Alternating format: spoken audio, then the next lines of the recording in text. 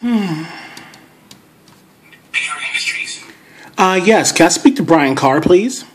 Can I ask who's calling? Tell him, Mr. Big Heart. I'll grab him for you. 1 second. Thank you.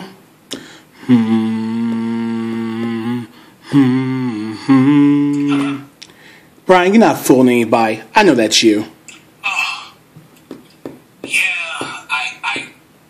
dude, I thought that you were hurt. This is hurt. Shit. Nigga, where is my Stewie promo? Look, Hurt, I'm gonna be frank here. I don't pay you to be frank. I don't pay you to dodge my calls. I pay you to put up promos. Where is it? Hurt, calm down. I'm just saying, if that promo had hit land, nobody would ever be approaching us again. Are you telling me you're fine promoing against Black GOP for the rest of your career? Because that's what it would have been. That's what it would have been if that promo had seen day. What do you mean, had seen day? Where is it? I deleted it. I deleted it and didn't do away the hard and scrubbed it from our cameras. Dude, that was not your decision to make. This is another case of you coddling that bitch ass nigga. This isn't coddling. This isn't compassion. It was the right thing to do. Look, this dude Stewie is a clown. And? Red nose. Look, He's moist. okay. Call it what it is. He's soft and he's moist. That's fine. But he can't see us. He's not responding. He's afraid. Duh. And quite frankly, if you had done it, it would have been overkill. It wasn't necessary, and I stand by it. Dude, I am not happy whatsoever. What else is going on? Tell me some good news. What's going on in Grand Theft? Delete my promos. Well, Phil did join the clique, Told you. right?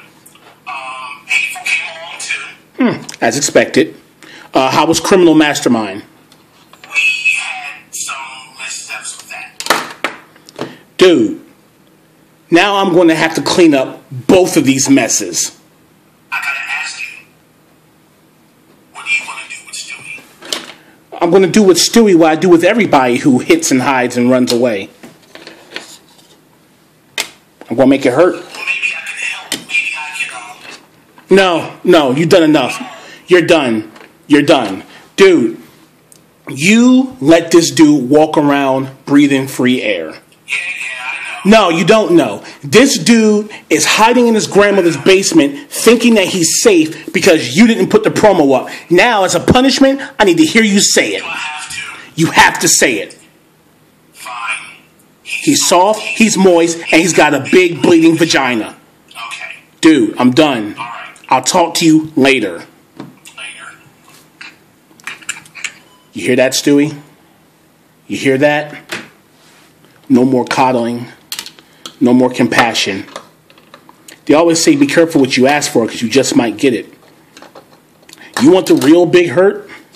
You're going to get all of me paws.